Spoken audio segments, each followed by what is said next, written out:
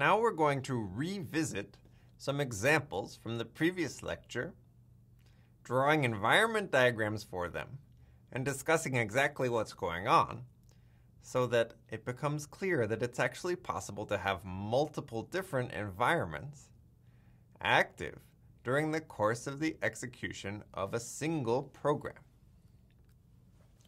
So before I go into the example, let me just review everything that I told you last time about user-defined functions. You saw the execution rules and evaluation rules for these various steps, but they were strewn across lots of slides. Here's it all on one slide with all the vocabulary you need. A def statement looks like this. The whole thing is a def statement. The name of the function being defined is there. The formal parameter is within parentheses. There can be more than one formal parameter, and then they will be separated by commas. Indented below the first line is what's called the body. It can have multiple lines, but in this case, there's just a single return statement. And the return statement is the word return followed by a return expression, which is the expression that gets evaluated whenever the function gets called. Okay, so what happens exactly when into the interpreter I type this def statement? Actually, nothing gets multiplied, but what does happen is that a new function is created, and the name square is bound to that function in the current frame.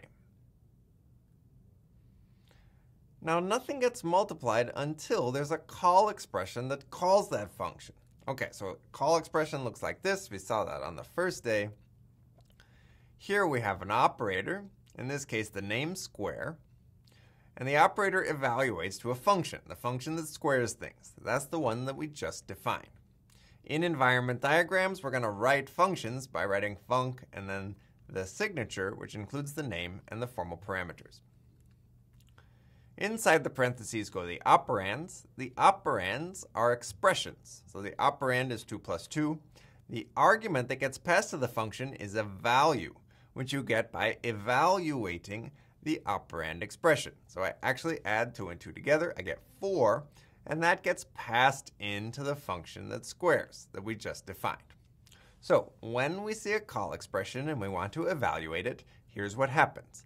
The operator and operand sub-expressions are evaluated. Then the function that we got from the operator is called on the arguments that we got from the operands.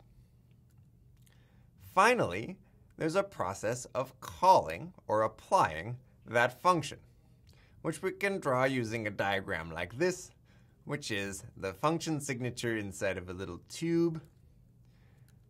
We pass in an argument, we get out a return value. And in order to actually do this, in order to compute the return value from the argument, there are several steps. First, we create a new frame.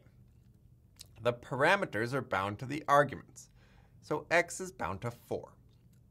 Then the body is executed in that new environment, which means we actually do the multiplying of 4 times 4 to get 16. Okay, so what do I mean by there are multiple environments in one diagram? Well, let's look at this example from last time where we define square as just multiplying x by itself, but then we call it twice in a nested fashion. So we're going to square the square of 3. And we saw that that gave us 81, but here's why.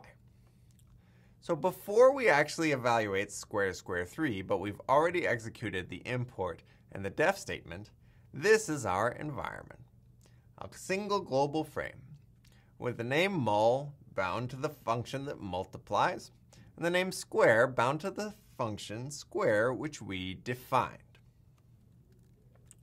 Okay, now we want to evaluate square 3. We do that by evaluating a call expression, which means figuring out that the operator is the square function, and that square 3 has a value. To evaluate square 3, we have to find that square is an operator, which is the square function, again, and 3 is the number 3. And then we apply the square function to the argument 3, which is a user-defined function, so we have to go through that last set of steps. Those steps are introduce a new frame. That's what you see here. So this frame we've labeled as f1 just because it's the first one we've introduced. It came from the square function, and its parent is the global frame. I'll explain that in just a moment. Okay, after creating the frame, we bind the formal parameter x to the argument value 3, and then we can evaluate the return expression, which means multiplying x times x. Now what's x? Well, it's 3. This is the first frame of the current environment, where 3 is defined. And we get a return value of 9. So this return value we can draw into our expression tree there. And next thing we'll do is we'll apply the square function, that same function, to a new argument, the argument 9. And so we repeat the same steps that we did before. We introduce a new frame. We bind the formal parameter x to the argument value, which this time is 9 instead of 3. And then we multiply x times x, which is 9 times 9 in this case, and we get 81, the return value and the value of the whole expression. So, in this diagram, we have multiple environments. An environment is a sequence of frames. So far, it's just the global frame alone, or a local frame and then the global frame.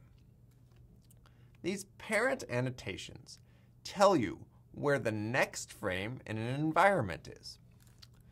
So let's see if we can find all the environments in this diagram. There's one. There's a second one, which is this local frame followed by its parent, the global frame. And there's a third one, this local frame followed by its parent, the global frame. There's no environment that includes all 3 frames at the same time. These names, like mul and square and x, have no meaning without environments that tell us what they mean. So every expression is evaluated in the context of an environment, and the environment is there to tell us what the names mean in that expression. A name evaluates to the value bound to that name in the earliest frame of the current environment in which that name is found. That should sound familiar because I said it last time, and I told you it was really important. Here's a demonstration of what I mean. When we finally evaluate mul xx, the second time around, when we've passed in 9 as an argument and created this frame, the current environment consists of 2 frames, this one called f2 and then the global frame, which is what I've tried to draw here. When we go about looking up what x means, we first look in the local frame. Oh, there it is. X is 9. What about mul? Well, mul isn't in the local frame, but we did look there first. See that animation? We went down there and looked there first.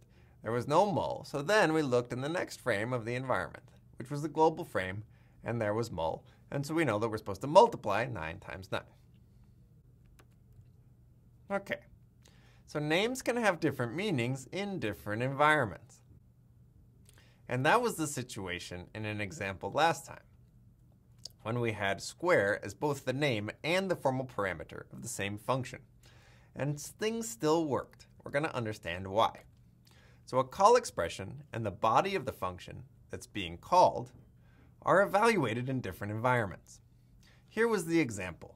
Def square square, return mul square square. And then we square 4.